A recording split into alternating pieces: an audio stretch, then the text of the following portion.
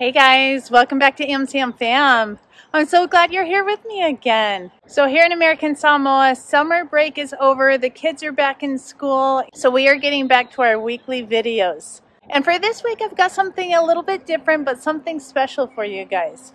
So I'm here at the Feleti Barstow Public Library here on Tutuila in American Samoa. And I'm just about to head in and do an interview with Justin Manu'a, the director of the library here. So it's a little bit different than most of the videos that we put out here, but it's for a good reason, because this Friday, September 17th at 5 p.m., here at the Feleti Barstow Public Library, we're going to be having a book signing where I'm going to be signing the brand new travel guide that I published a few months ago, Explore American Samoa. And so the library is hosting the event, and so it's going to be a lot of fun. We're doing it because we've had quite a few people asking if they could get their copies of the books signed. And so as opposed to just doing one-off signings for individuals, we're having a book signing. We're making it a whole event here at the library, and you guys are invited. And I know that a lot of you guys aren't here on island, so because of that, I want you to watch all the way to the end of the video, because I have something special to let you guys know. Those of you who will not be able to be here on the island and make it to the event this Friday, I've got a special offer just for you guys that I'll tell you about at the end of the video. So I'm going to head into the library, do this interview with Justin, and then I'll see you back here afterwards.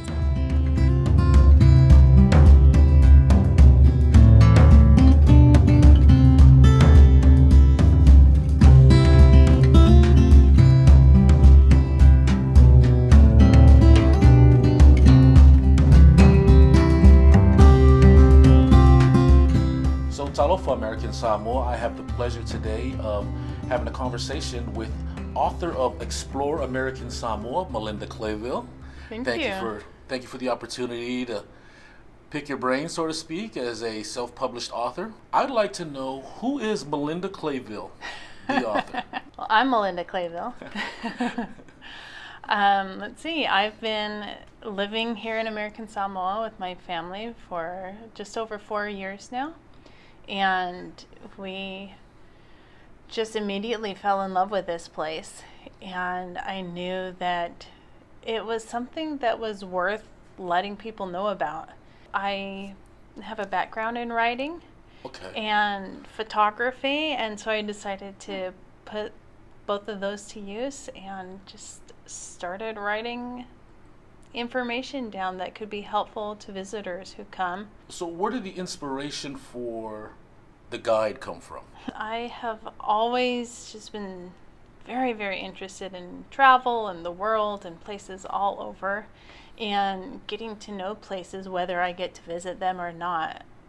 Whenever I see a travel guide, I'll pick it up and thumb through it. And so we took a trip over to Australia after a couple years of living here, and I just saw how easy they make it for visitors over there. There's all this information online. There's, tons of travel guides to even specific places around in Australia. And so we were sitting on a beach there in Australia, just about to head back here. And I was just thinking, man, I can't wait to get home, for one thing. And there needs to be something out there, some kind of resource for people to make it a little bit easier for people to come visit American Samoa. And I hadn't found anything like that yet. And so when we got back from that trip, that's when I started just kind of putting stuff together, and it just kind of developed into this. Okay, right. So you saw a need, it sounds like, right? You saw a need and decided to fulfill it through your writing, right? Oh, okay. Yeah. I've seen you do some writing here, right? What can Feleti Barstow Public Library take credit for? Is there any inspiration Feleti Barstow Library could take credit for? Oh, for sure. Well, first off, in the book you will find some pictures. Okay, right. From the photo archive. From the photo archives that I was able to go in there and search through all of that. And a big part of that was, you guys had these pictures up all around of these pictures from around the, the turn of the century, 1900, around the time that it became a territory, up through like the 20s and through the 60s, and I just loved those old pictures of, the beginning of when it became a territory and what life was like back then. And you guys have a great selection of travel guides back there. That's one of my favorite places in the library. And with COVID right now, you can't travel physically, but yeah, you can travel at your local library, at Feleti Barstow Public Library. So visit Feleti Barstow Public Library. What surprised you the most in doing the writing and the research? Was there any one thing that surprised you the most? My first vision that I had for this was, maybe a little pamphlet kind of thing, just some basic information. But as I started writing it, American Samoa is a small group of islands, but it's got like so much to offer that I started driving, I drove down every road on this island, just looking for things that caught my eye that I thought, oh, that is really interesting. And the book developed in, what this small idea began with, developed into a full-on book. Right.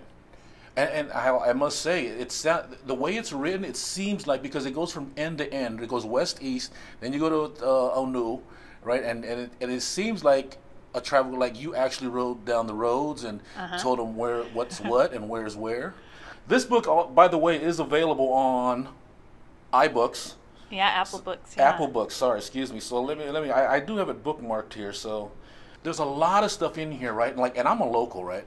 And there's a lot of stuff in here that I myself, in all my years of being here, haven't done, haven't seen, haven't heard. Yeah. Right. And then the historical perspective, and then some of the inserts you put in there of the legends and some of the places.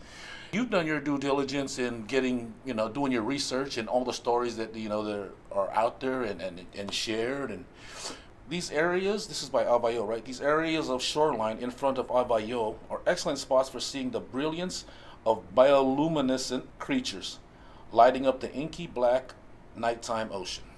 How did we come across that? So that was a personal experience. Okay. Where we were actually celebrating New Year's Eve there a few years ago, out there with some friends from the village, and we were just having a little bonfire on the beach, and we saw this light out in the ocean just right there along the shore. And so we walked out there, and just like bioluminescence does, as we were walking in there, it was lighting up and going out and lighting up all over the place there along the shoreline. Wow. So this is what I'm thinking. I'm thinking I've seen it before and didn't notice it, and didn't actually notice it. Yeah. Right? But from your perspective, you knew it was. You knew it was a creature. You knew it was, right? Yeah. Wow. Amazing. Okay.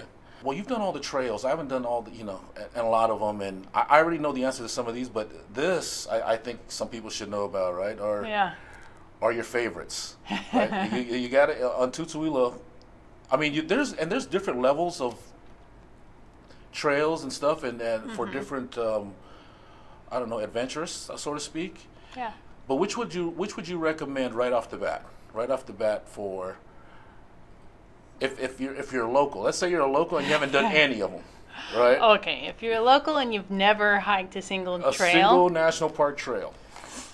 In or outside of the park, I would suggest start with Blunt's Point. Okay. Yeah, it's like a half-mile round trip, and so it's up and back down, but up at the top you've got the cannons, and I know there are people who just haven't been to that one. Right. Just haven't even reached those first cannons.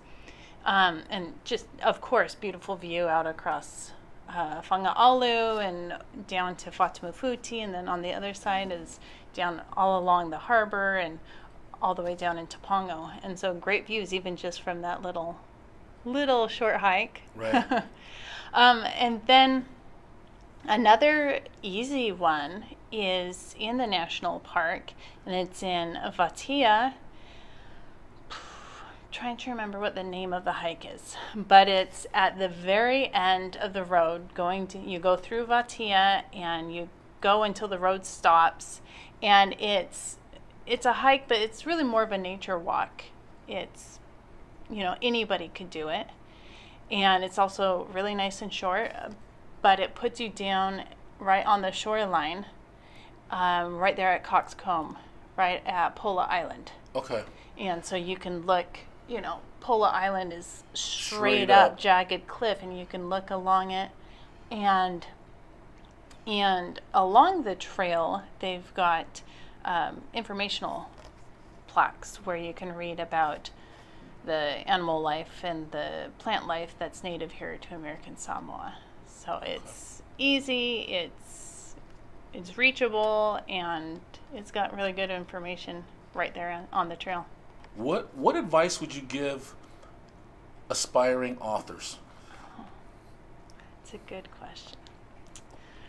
So aspiring authors, I think most of us have at least one book in our head. Right. That either we've started writing, like actually started writing, whether on, type it out or write it out, or it's still just flopping around inside our brain waiting to come out. That would be my first thing, is just start. But I grab out my notebook. Get a new notebook, make it a project, right. But get out a notebook, or if you want to tap it out on the computer, open up a new document, and just kind of let your brain start letting it out. It's inside there. Right. It's just waiting to come out, and so just start. So whether it's fiction or nonfiction, once you get that initial brain dump of these ideas that you have, start organizing. So, with this one, I got that notebook. I started driving around, like you said, and I just started taking notes of what I was seeing and what was jumping out at me. I started doing research into what kind of information other travel guides include, and what kinds of things are really helpful for people visiting, and started asking people. And there's a couple of pages of useful Samoan words there in the back of the book, and I thought, yeah, that's also, it's useful, and it's also interesting. Right. There's always something more that you can put into it, and as part of the organization process, just kind of look around at what you see other authors doing, and I like this, I don't like that, and I want, I really like that, I really want that in my book, something like that. And so that's the writing process. I journal. Right? I do a journal a day, a bookend journal, and I've gone over some of the stuff I've written over the years, right? I'm just like, dude, that's book material, dude. But it's like I wouldn't publish it now while I'm, I know. Anyway, I think this is my final question here. Yeah. Final question: who would you like to see write a book locally that you would like to read? Okay. Whose biography locally would you like to read? I'm going to tell you the first name that popped into my mind. Okay. Was Tisa Famuli. Oh, you want that book? I want to know her life story. Ooh. Here in the States, and then coming back here. I want every juicy detail. So, Tisa, if you're watching. Right. Good one. I was expecting like a political notable figure, but also those two.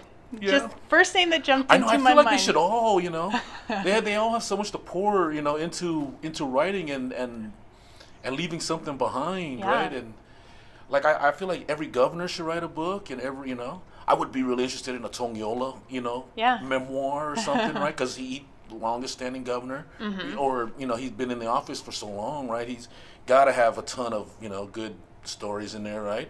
Love to see Lolo's book. I would love to see. I think every governor should have a book. Yeah. Right. So Melinda Clayville is going to be available for a book signing here at Feleti Barstow Public Library on Friday, September 17th at 5 o'clock. And so the first 10 people here are going to get a free copy of Explore American Samoa. Right, and there'll be a signed copy, obviously, with Melinda going to be on hand. So if you're available, please come on down. You'll get a chance to meet Melinda as well, and chat with her, and get a look at this work. And it's really end-to-end work and research that Melinda has done, and you should really check it out. And I will even plug it and say these are great for off-island family gifts, and Christmas is right around the corner. So that's well, I just gave my gifts away. You know, yeah. You're all getting this book for you're all getting this book for Christmas. So surprise! Yeah, surprise. If you already have a copy, bring it down, and I would be so happy to sign it. And we'll also have copies here available for purchase that I can sign there for you too. Right. And they're also available on Kindle and Apple Books. So if that's your reading format preference, check it out there as well. And don't forget to check out the AmSamFam videos. That's another great resource to kind of explore American Samoa as well. Tune in there and subscribe.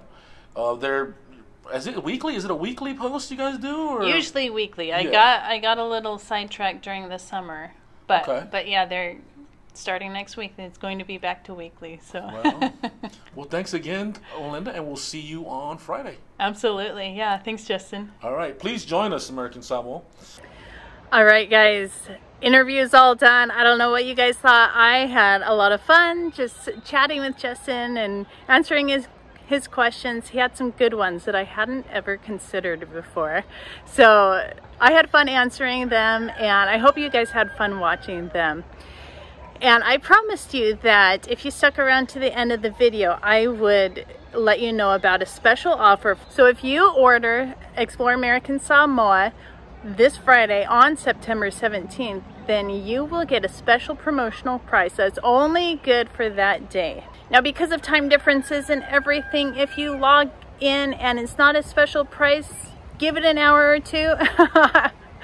I'm gonna be honest, this is my first time running a promotion, and so there might be some bugs. Be patient with me. Message me on Facebook Messenger or Instagram Messenger to let me know if you're running into any problems, either by ordering through Amazon or on the Apple Books.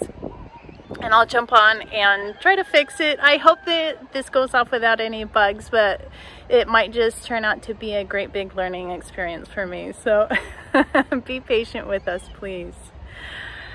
But that is all for today. Next week we will be getting back out for another adventure for you guys to see another really great, really special part of this island that we want to share with all of you.